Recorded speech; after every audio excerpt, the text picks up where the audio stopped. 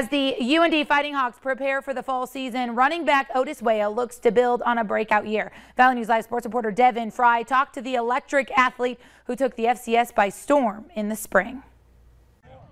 Guys are excited to be back out here because it feels like something was unfinished.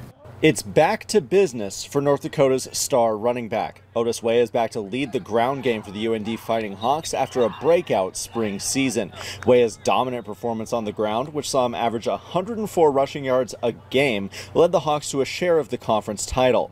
But Weah says they have unfinished business after falling in the quarterfinals of the FCS playoffs. I feel like we had an opportunity to do something big with the program and take that next step, and you know, we finished a little short, and guys are excited to be back and get that opportunity to do it again.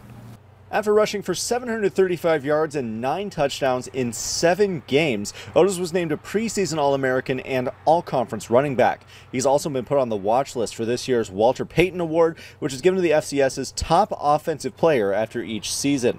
Despite all of the accolades, Weah knows he has to put in the work on the field. I mean, they're cool and all, but like I don't really care about it much.